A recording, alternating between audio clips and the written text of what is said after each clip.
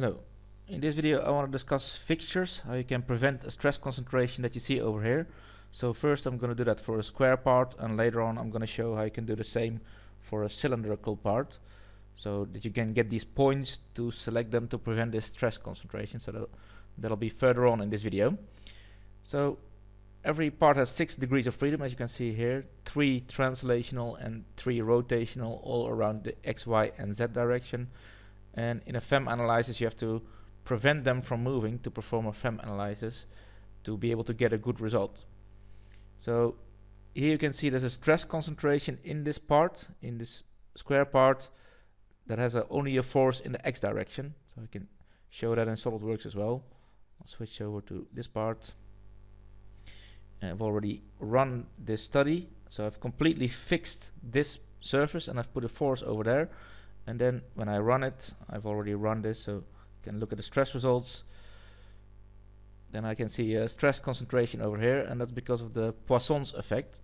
So the material stretches and it wants to contract, but on this surface it can't, because all degrees of freedom are fixed, so it can't contract, and that's why you get these stress concentrations over here. So what you could do to prevent them is change this fixture in use reference geometry. Let me see, I want to restrain it only in this direction. You see the arrows, they show in which direction now this surface cannot move anymore. And now I haven't restrained all 6 degrees of freedom. If I look over here on the second sheet, I've only restrained now this degree of freedom in the X direction and rotation around Z and Y direction, because I applied the restraint on a surface. So I haven't fully restrained it, so now SolidWorks shouldn't be able to run. Let's have a look what happens.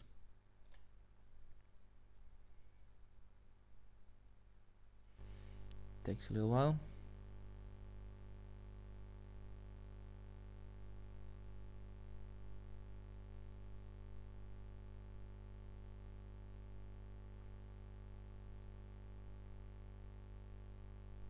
Takes very long.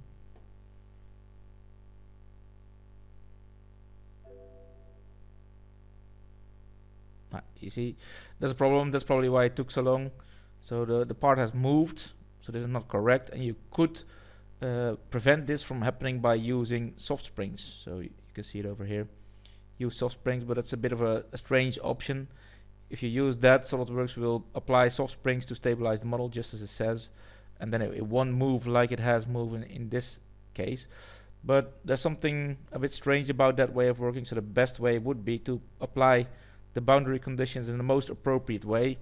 You could do that in other FEM packages as well. So the same restraint, I've switched to another study, same restraint to just prevent the movement of this surface in this direction. And as I can see over here, that takes away 3 degrees of freedom. Then if I fix one point, it takes away 2 translational degrees of freedom that weren't fixed before. So then I've only got 1 degree of freedom left. And that's the rotation around the X-axis, and I can prevent that by using, I can show this, so here I've got 1 point completely fixed, so that takes away 2 degrees of freedom in translation, and the last one takes away the rotation around the X direction. If this point cannot move anymore in the Z direction, it cannot rotate around the X direction. So that's the most pure way to restrain this part. Then I can run it. Probably this goes a bit faster because it doesn't have the lacking degrees of freedom. And you can see, so sometimes now it looks nice. The stress is 1 Newton per square millimeter because I applied 100 Newton on a surface of 100 square millimeter. And sometimes you see this. I can show that when you choose automatic maximum and automatic minimum, you see these spots on the surface, and it's because the scale is very close to each other. So this, what you see here now, is rounding errors. You see this value lies very close to this value. You can prevent it by choosing a bit wider range, which makes for a better plot, because otherwise these surfaces will only raise questions. If you put it in a report, it will raise questions for the reader. So now I'm going to show how to do this for a round cylinder, how you can apply the same boundary conditions. You see I've put the fixtures here on points, but in a round cylinder you don't have these points. So then I can generate these points by choosing insert and then curve and then split line. I choose intersection and I want to split this surface. Let me see.